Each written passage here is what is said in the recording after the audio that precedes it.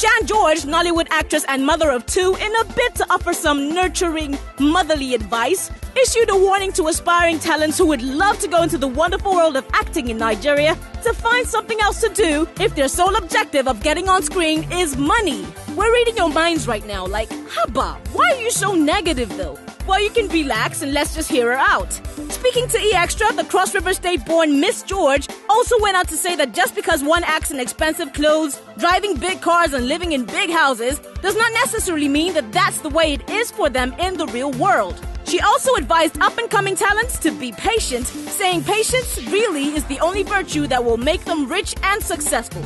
See? In the end, she wasn't trying to discourage you. Well, we guess what she means to say is do what you love like you love what you do, and the money's sure to follow.